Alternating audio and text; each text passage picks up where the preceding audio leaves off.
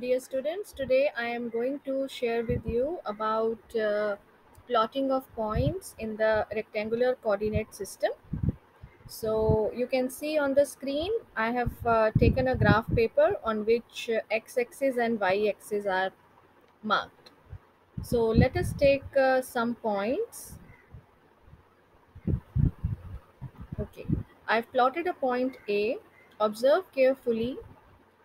The abscissa of point A is 2 units and the ordinate of point A is 3 units.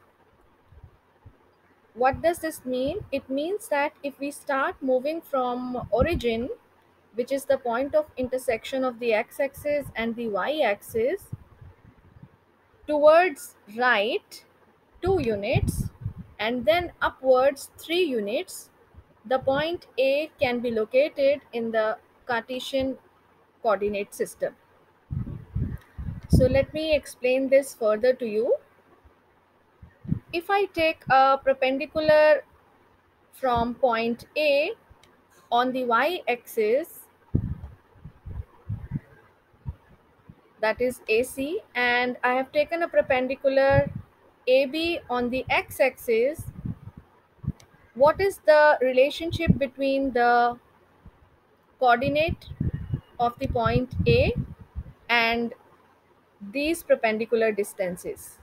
So observe carefully that AC, which is perpendicular distance from A on the y-axis, is equal to 2 units, which is abscissa of the coordinate, and AB, which is perpendicular distance from A on the x-axis, is equal to 3 units, which is ordinate of the point A.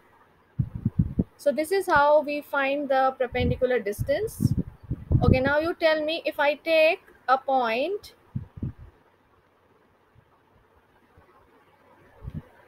D, the coordinates are 5, 5. So what is the perpendicular distance of the point D from x-axis? Yes, you are right. It is 5 units. And what is the perpendicular distance of point D from the y-axis? Perfectly fine. It is again 5 units. Let me take another point. Say for example, I am marking a point here E. Yes, tell me fast, what will be the perpendicular distance of point E63 from the x-axis? Yes, it is 3 units.